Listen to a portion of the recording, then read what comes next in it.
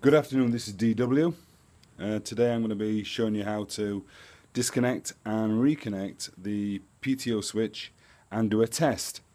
So the PTO switch is the yellow handled switch that you pull to get the blades working. This is normally situated at the top, inside there, and obviously to get it out you stick your hands behind, depress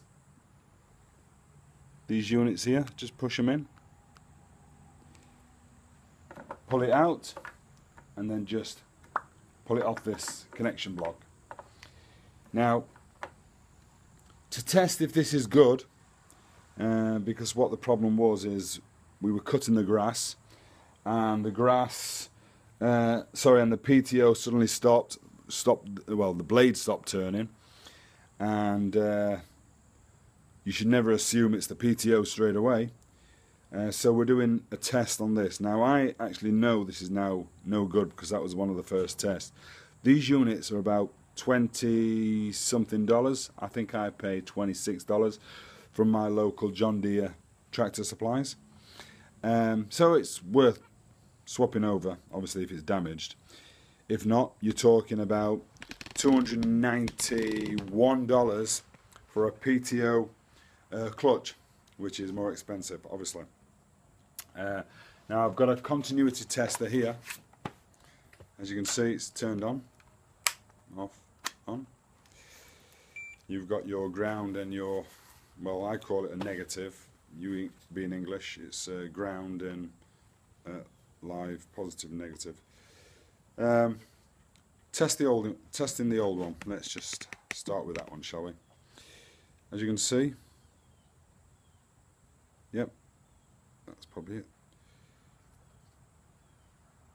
That's the front. That's normally going facing down towards the feet area when you plug it back in. So this is a normally closed circuit, and what that basically means is when it's depressed in like that, when it's off, when the blades aren't going, the circuits here, the two nut bits here, the two pins should be going beep. Yeah, not the bottom two, they go beep anyway if there's a circuit, which there is. But just to show you what I mean, that's the noise it should be making. So that's when that's like that, and then obviously when you pull the switch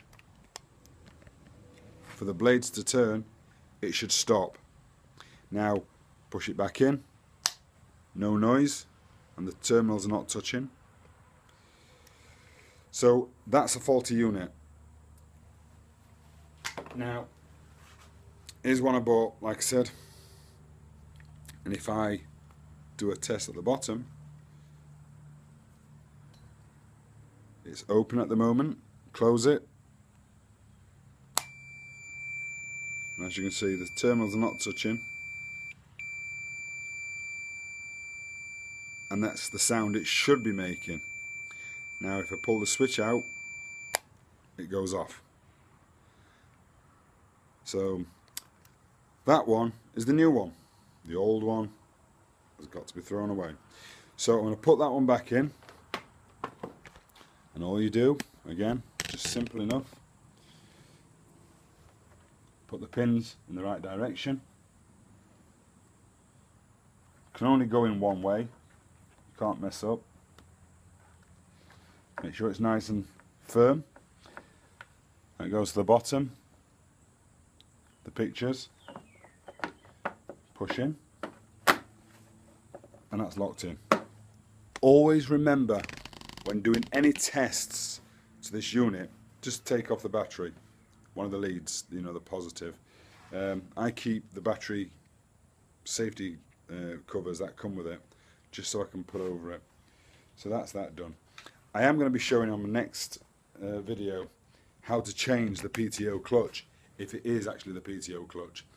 And it's not really hard, probably about half an hour of your time.